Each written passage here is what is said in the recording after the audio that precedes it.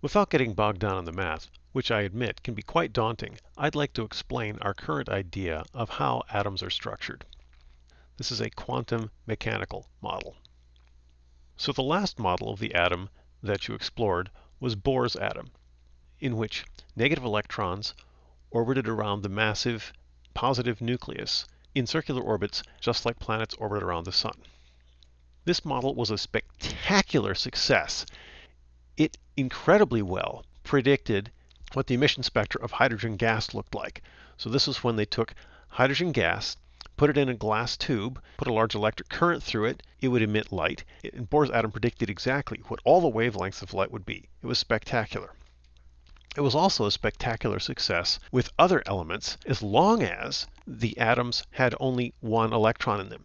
So if you had the helium plus 1 ion or the lithium plus 2 ion, Bohr's model predicted their spectra exactly. However, any other kind of atom, anything that had more than one electron, it did not work at all. So Bohr's model, although it was a tremendous step forward, was not truly explaining what was going on inside atoms.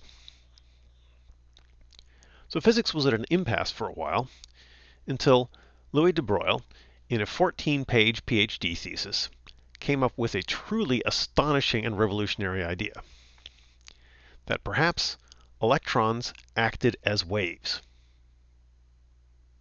That's an amazing idea. Electrons, we knew, were negatively charged particles.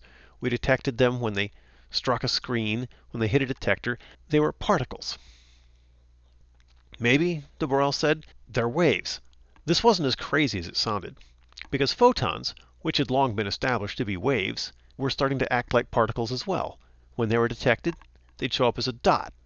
If the photon, light, which we had long thought were waves, might act like particles, perhaps it wasn't that unreasonable to think that electrons, which we long thought were particles, might act like waves.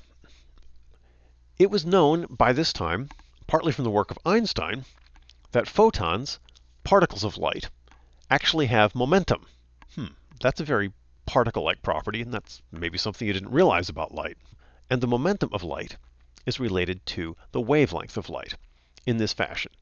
Momentum, p, is equal to h, that's Planck's constant, which had been used in the context of light before, divided by the wavelength. The longer the wavelength, the lower the momentum. The shorter the wavelength, the higher the momentum. This wasn't too surprising because Einstein and other workers had also previously seen that the energy of light increases as the wavelength goes down. So it also makes sense the momentum would increase as the wavelength goes down. But then, well, if electrons are waves, we know all sorts of things that waves do. And perhaps electrons do these things too. One of the things that waves do is form standing waves of certain frequencies and certain wavelengths when they're confined to a small area, such as a rope that's fixed between 2 points, or a membrane that's vibrating, or water in a tub. There are specific wavelengths and specific frequencies at which you can set up sustained motion. These are known as standing waves. These standing waves have specific frequencies, specific shapes, specific energies. Now this is sounding an awful lot like what these atoms are doing. Atoms were emitting light at very specific wavelengths and frequencies.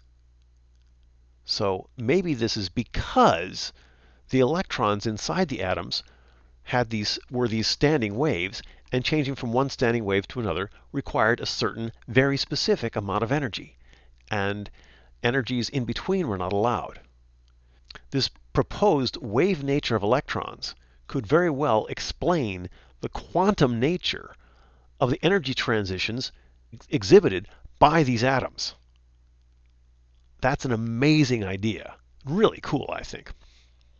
Well, de Broglie reasoned, if for light momentum is equal to h over lambda, perhaps that's true for an electron as well. If momentum is h over wavelength, then wavelength is going to be h over momentum. Here we're showing one possibility for how this can work, thinking of an electron as a wave superimposed on a circular orbit around the nucleus. This turns out to not be exactly what goes on. What goes on is actually much more interesting and much cooler. This was the first idea. Let's review a little bit about what we've seen about standing waves. When a wave is confined to some space between clamps in a tub of water, then the waves interfere, they combine with their reflections. In 1 and 2 dimensions, it's easy to see how this happens when you have waves in a spring, or in a slinky, or on the surface of water, or in a membrane. So I'll give some examples of two-dimensional waves. These are waves that can be formed in a circular membrane.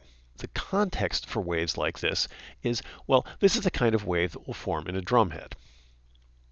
With one-dimensional waves, the nodes are points along a line. With two-dimensional waves, nodes are lines or curves in the surface. Here's some examples. Here's the lowest vibration of a circular membrane. It's just vibrating up and down in the middle. Now here is a higher frequency oscillation. This one has a node that's a diameter. It cuts right across the middle, bisects this circle. When the membrane on one side of this node is going up, the part of the membrane on the other side is going down. So there's a reversal across the node. Another type of node, this is a circular node. This node is at a fixed radius from the center.